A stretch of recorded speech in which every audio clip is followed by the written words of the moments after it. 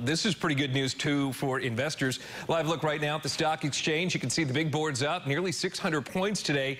The opening bell came about an hour after officials announced the U.S. economy shrank at a rate of nearly 5% for the last quarter. That is the worst showing that we've seen since the 2008 Great Recession. Stocks, however, opened higher after the promise of a potential coronavirus treatment from Gilead Sciences. The drug maker said patients taking its antiviral drug, Remdesivir,